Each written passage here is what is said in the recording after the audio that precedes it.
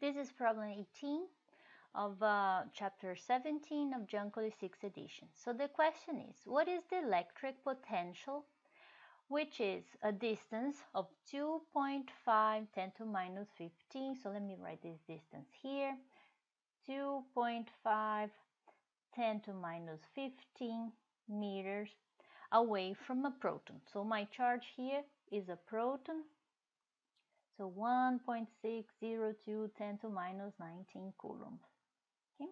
So we want to know what is the electric potential that we have around this proton at this distance. No? So the proton creates around itself an electric potential. We want to know its value.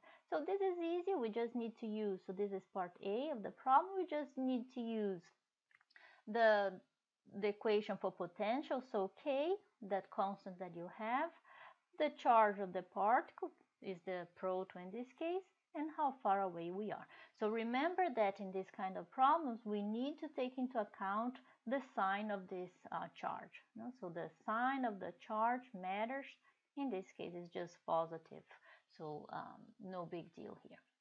Okay, so this is the first question. Then comes the second. The second question is, what will be, what is the electric potential energy? So now they want to know what is the electric potential energy of this whole system when I bring at this distance of 2.5 10 to minus 15 meters another proton. Okay, so what is the issue? Here initially I had my little proton.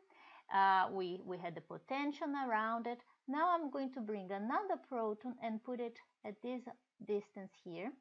This R here is that value that we had, 2.5 10 to minus 15 meters. And we want to know now what is the electric potential energy of this whole system with two protons. Okay? All right, so remember that potential energy is the charge multiplied by the potential. Okay, and where do we want this potential energy? Well, the potential energy of what? Of these two charges. So one charge already created a potential. So is the KQ of the original proton divided by R. And now we are bringing into play a new proton, a new Q. Okay? And that's all we have to do. Right? So just multiply this potential that we already computed in part A by this new proton that we brought to the story.